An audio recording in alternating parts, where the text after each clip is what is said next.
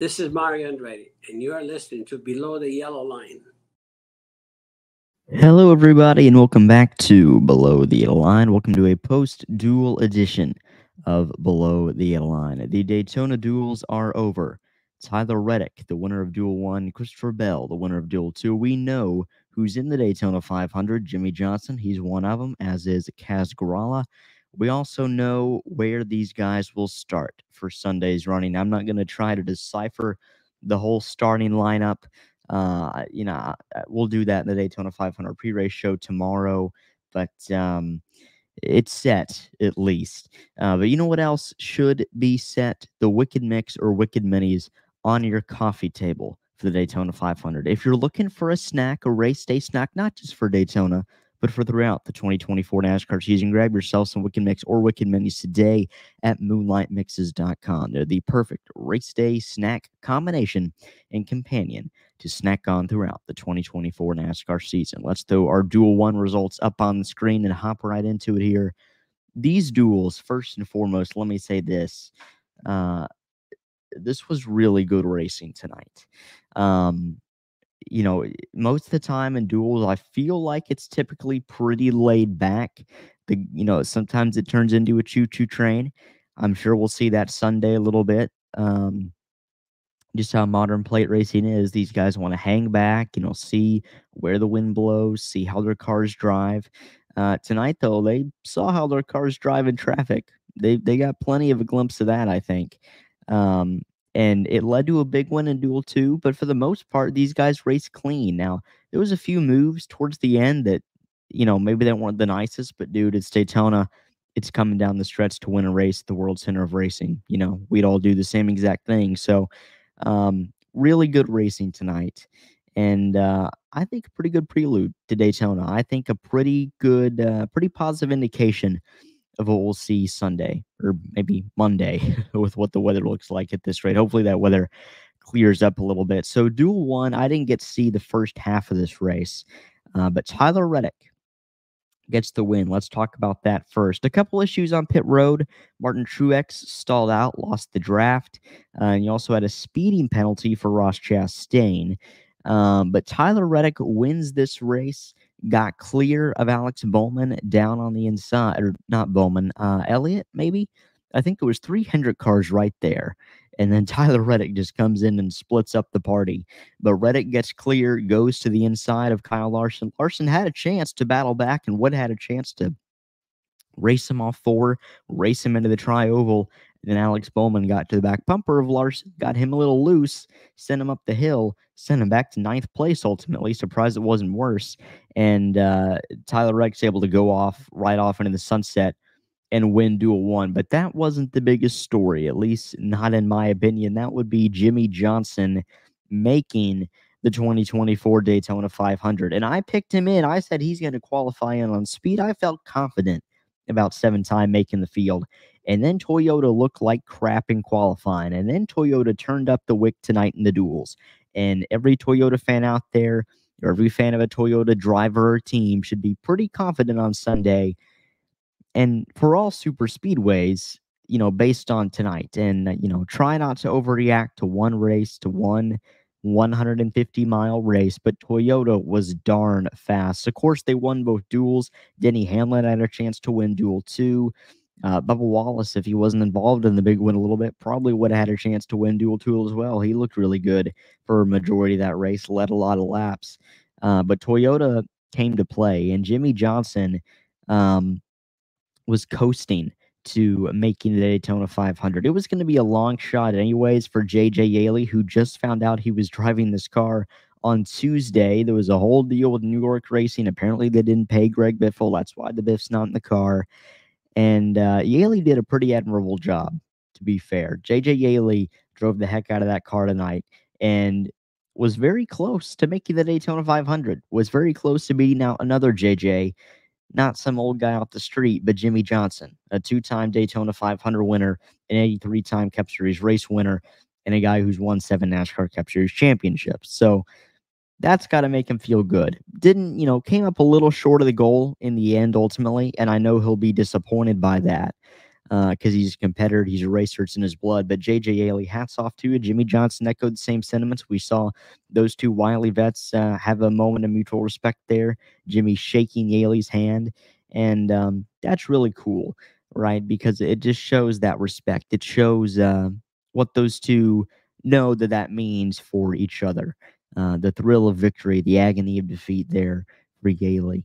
So that was really neat to see. But Jimmie Johnson, man, great move. Just went through the middle. Textbook, crafty vet stuff that you'd expect from a guy like Jimmie Johnson, stuff that you'd expect from guys of his caliber, his experience, to make those moves. And he made the moves when it counted. And he was coasting, right, until Daniel Hemrick wrecked right in front of him. Austin Dillon spun down into him. And he had a little bit of damage, not that much damage, but enough where you're kind of like, oh, okay, his hopes are kind of in jeopardy. And then, ultimately he ends up fine. Ends up in 12th place. Yaley in 16th. As we see the last of those results scroll on your screen there. So Duel 1, good race. I thought Duel 2 was slightly better in terms of racing. They kind of race a little bit more right from the start there, from what I heard. So let's get into Duel 2 a little bit. Let's put those results on the screen now. Christopher Bell, both races, the winner led only the last lap. How many times have you heard that at a super speedway race or at the Daytona 500 in recent years? The winner led only the last lap. It was a Toyota making a last lap pass for the win both times. This time Bell on Austin Cindric, and Austin Cindric, Harrison Burton, they had a chance. The two, basically young guns at Penske were teamed up right there, had a chance. Cindric ended up blocking Burton below the yellow line. We'll see if NASCAR rules anything on that, because Cindric did go below the yellow line. I think he might have made a pass, or maybe they'll rule he blocked Burton down there, and that's a penalty. I don't know. It would only really shake up the starting grid, but not just for Cindric. It'd affect him the most, but everybody else will move up a spot or two. So that's how it would affect that.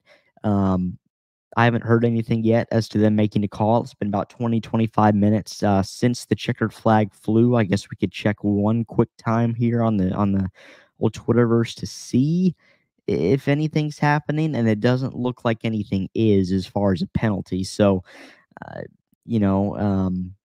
all good there on those fronts. All quiet on the Western front there. Chase Elliott, or that's Duel number 1 still. That's not very helpful. Duel number 2, Penske was close. Denny Hamlin was close. He threw a block, though, that was way too over-aggressive. He did really well managing this race until those last few laps, or to the last lap, really, I thought. And then he made a block way too aggressive, took way too much momentum up the hill, didn't have help, or down the hill, didn't have help, and Bell was able to pull away from him. And I thought Hamlin was his most formidable competition because he looked like he had the best car. He charged all the way up from 19th after he, like every other Toyota, qualified terribly last night and just made an over-aggressive move, and it cost him the win in this race. Not a move you see Denny Hamlin make very often. Not a mistake you see Denny Hamlin make very often. The big qualifying story for this race was Kaz Grala versus B.J. McLeod. B.J. McLeod, like many underdogs, drove a great race in this race. We saw Zane Smith. We saw Riley Herbst leading laps. Hocevar was up there in Duel 1, but the underdogs in this race were the big stars, Zane Smith. We saw Herbst leading laps. We saw Gregson up there for a decent period of time, if he can be considered a big underdog. And then B.J. McLeod was running third on speed. I thought he might lose the draft. He was horribly off last night in qualifying, but like a second and a half. Maybe like the Toyotas, he came prepared for the Duel, for race pace. And if so, it paid off. And only a 14th place finish, and ultimately he did miss the Daytona 500, but it paid off because he was competitive, He had a great shot to make the Daytona 500, and I think if you told him at the end of the night it'd come down to less than a tenth of a second, he'd take those odds, and he could be proud of that, whether or not he won it. So Grala gets in by the skin of his teeth. Grala lost the draft. He had a pit road speeding penalty. Pit road again, caught some of these guys. He had a speeding penalty, had to serve that. And then, or maybe that wasn't it. Oh, he had a slow pit stop. That's what it was. Zane Smith had the speeding penalty. So 2 pit road issues in each duel. Pit road could be a big factor Sunday in the Daytona 500. But the biggest story of this race was the big one, the big wreck that happened. Ryan Blaney, I've seen a lot of things from him. TV interview, his radio interview was pretty wild. Had some language in there. He was not happy. He got wrecked, not intentionally, but William Byron to the outside of him, side drafting, a push gone wrong, and he's in the wall. William Byron somehow finished top 10 in this race, but as you'll see in a second when I put those results on screen, there you go. Blaney did not. He ends up 18th, along with Josh Berry, Riley Herbst, Kyle Busch crashes out of a duel for the second year in a row. Noah Gragson in his return to NASCAR, return to Daytona, and technically a points race because there are points paid in this race, finishes last. That's indicative of a lot so far in young Gregson's career. But just unfortunate, other guys were involved in that. Bubba Wallace, who I mentioned, finished his 11th, not bad, but led a lot of laps in this race, was very fast, and got spun in that wreck. Haley finishes 10th. Rick Ware, pretty fast tonight, pretty competitive in these first couple exhibitions between the Clash and the Duels here, so we'll see what they bring Sunday and for the rest of the season. You also had, who else was involved in that? I'm trying to see here. Byron obviously got spun, still finished top 10. Keselowski was bunched up in that a little bit. Gregson, Herbst. Unfortunate to see a lot of good cars taken out in that, but Blaney, man, trying to win the Daytona 500. This wasn't the Daytona 500, obviously. Still frustrated, though, to get taken out like that. And I understand that. So, I mean, it's not going to change. The way these guys race in these duels isn't going to change at all.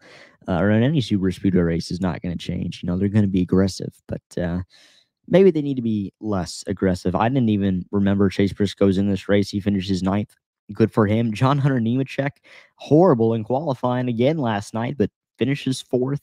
Harrison Burton, pretty solid super speedway racer, P5 tonight. But I thought Hamlin just made an over-aggressive move, and that's what gave Bell the win. Gralla, barely enough to beat out McLeod. And the big one, this classic Daytona, man. So those are the storylines. That is how it went down tonight. Daytona 500 pre-race tomorrow. Truck post-race tomorrow. Xfinity post-race tomorrow. Daytona 500 post-race Sunday. Hopefully from the track. And if not, well, Monday we'll bring you all the coverage here on the Below the Line YouTube channel and all major podcast platforms. Like, subscribe, comment, share on YouTube, rate, review, follow on Spotify, follow on Apple Podcasts, support us on Patreon, patreon.com/Below the Line podcast. Read my articles on speedwaymedia.com and at yardbarker.com, bringing you up-to-the-minute coverage on yardbarker.com of all things Daytona, and moonlightmixes.com to get your Wicked Mix and Wicked Minis just in time for the start of the 2024 NASCAR season. I am Samuel Subs from Below the Line. See me here tomorrow to recap the truck race tomorrow night and preview the Daytona 500. Goodbye.